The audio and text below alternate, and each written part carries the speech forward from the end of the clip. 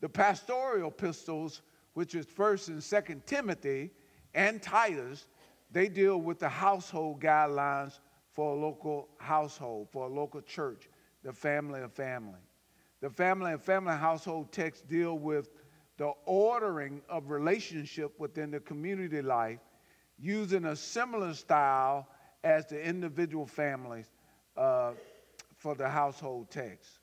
So rather than addressing wives and husbands and children and slaves, these texts address the parts of the family of families, which we just example of that were the elders. They're part of the family of families.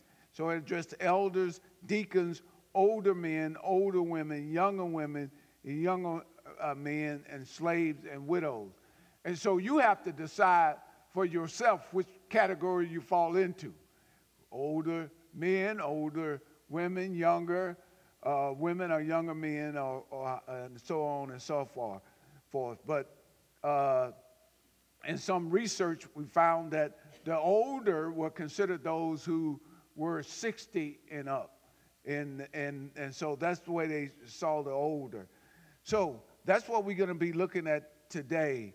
And so if the individual family is broken, individual family, what Elder Tim talked on Sunday, if that family is broken or dysfunctional, you will recognize it within the family of families, because the family of families will be broken and dysfunctional.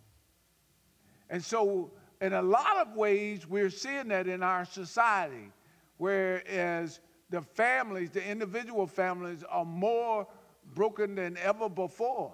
In fact, marriage in our culture, in our society, people don't highly value it anymore. They don't really see any value in being married